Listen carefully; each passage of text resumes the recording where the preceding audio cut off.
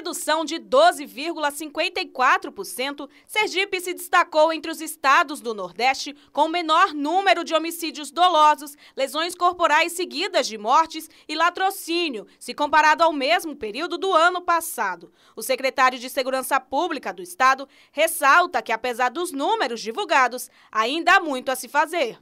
Os índices ainda estão altos, entendeu?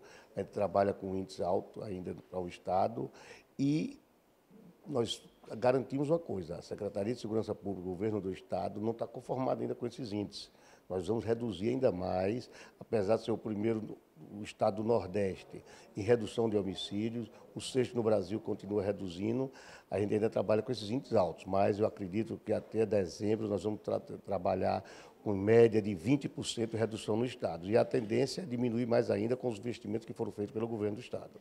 Além do bom desempenho de Sergipe, a Paraíba teve redução de 9,63%, seguido do Piauí com 4,56% e a Bahia com 2,41%. De acordo com a SSP, a diminuição dos números em Sergipe se deu por conta dos investimentos do estado em segurança pública. Para o investimento humano, então em capacitação, em nomeação de servidores, com mais servidores sendo nomeados, porque nós temos aí a perspectiva do governo nomear todos os agentes e escrivães que passaram, que estão como excedentes no concurso, porque o governo é sensível a isso e sabe da necessidade que nós temos enquanto Polícia Civil na investigação e elucidação desses crimes.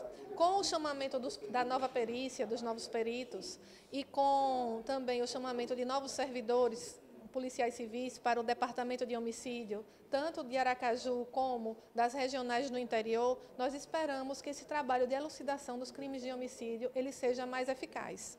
Desde fevereiro, a Força Nacional atua em Sergipe e trabalha em conjunto com a SSP, contribuindo para a segurança da população. A integração das polícias civil e militar também compõe o bom desempenho do estado. É fruto justamente dessa união de esforços, dessa política de estado, desse apoio do governo e do apoio de todas as forças unidas. Polícia Militar, Polícia Civil, Corpo de Bombeiro, Força Nacional, Perícia, cada um atuando na sua área, mas comprometido com o resultado final. Ainda de acordo com o secretário de Segurança Pública, apesar dos investimentos na área, é preciso mais sensibilidade dos órgãos federais. Sim, o governo federal ele tem por obrigação, né, combater o tráfico de droga, combater o tráfico de arma. Então, eles têm que tomar conta das fronteiras do país para que não deixar e criar um fundo da segurança pública. Não existe. Existe fundo para a educação, existe fundo para a saúde, existe o fundo para os partidos políticos, só não existe fundo para combater o tráfico de droga, o tráfico de arma e ajudar todos os estados a combater a violência.